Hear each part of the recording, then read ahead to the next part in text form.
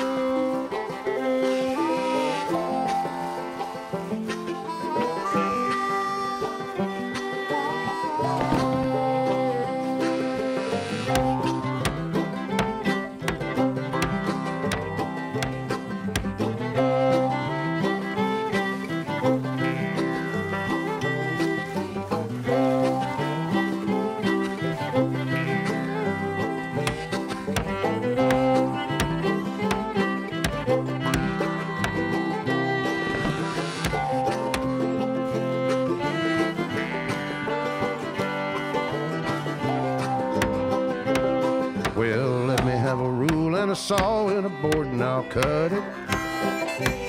I'll climb up a ladder with a hammer and a nail and I'll nail it. Well, we worked so hard to build a little house together. In the snow or the rain or the ice cold wind, whenever. No matter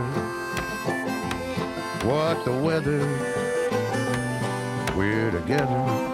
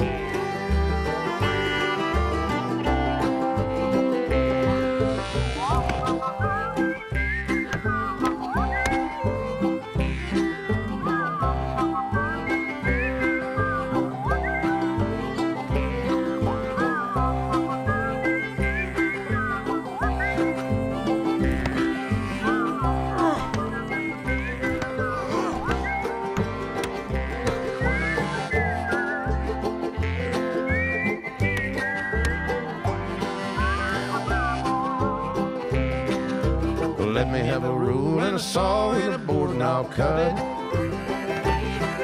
Climb up a ladder with a hammer and a nail and I'll nail it. Well, we worked so hard to build a little house together. In the snow or the rain or the ice cold wind, whenever. No matter any weather, we're together.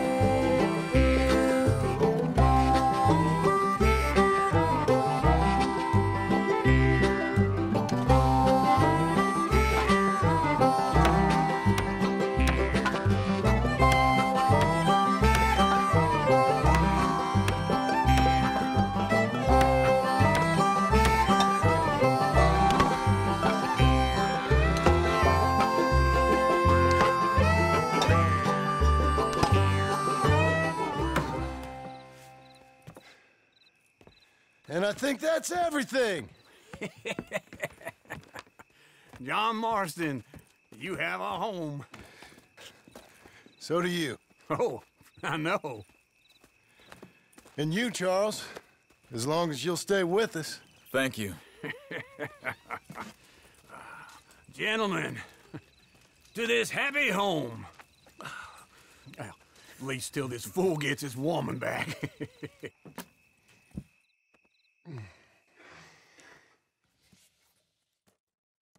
My darling Abigail, I hope you and Jack are doing well. I remain a fool, and I'm sure I shall die a fool. But I'm trying very hard to be something like the man you deserve. I have done something very silly in an effort to impress you. And that is, I've purchased a home. The land you read about in the newspaper up at Beecher's Hope is now ours, and we are going to try our hand at ranching. Mr. Geddes kindly helped me buy the land.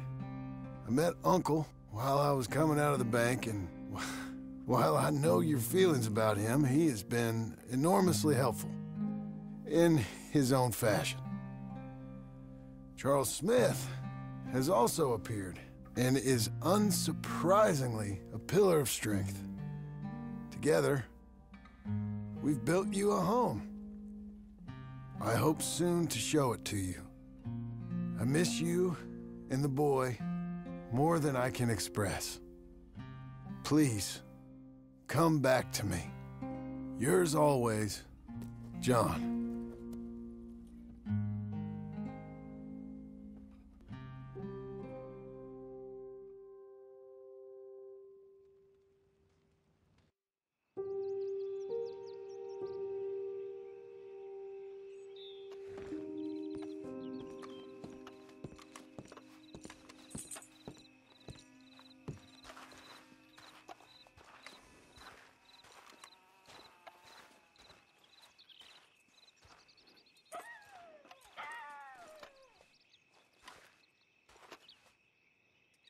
Uncle, I thought you was...